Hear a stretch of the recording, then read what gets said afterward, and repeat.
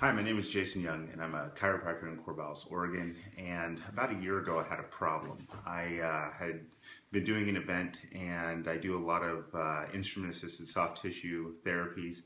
And at the event, I happened to leave my tool behind. And so I found that I was totally out of luck, and I tried making it just without doing this therapy on people, and it just didn't work out good. So I went looking for a new tool, and I searched around. I found a lot of like really overpriced options that the more and more like I looked, and I found options that were really super expensive, the less and less happy I got about about doing the therapy. And so finally I came across Ellipse and decided that I would give them a shot. And so I want to tell you the things that I really like about the Ellipse tool. First of all, I love the little case. It makes it easier for me to keep from misplacing my Ellipse tool.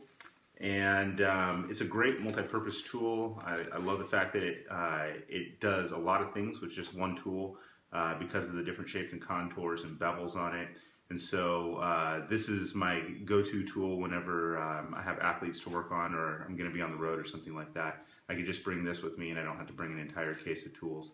It's also the right size for my hand. I've got big chiropractor hands, and so it fits comfortably in there. And the corrugated markings on there make it easy for me not to lose my grip. If you've done this type of therapy before, you know that one of the biggest problems is once the lubricant starts getting on the tool, it gets tougher and tougher to keep a good hold on it. And so that's not a problem with the Ellipse.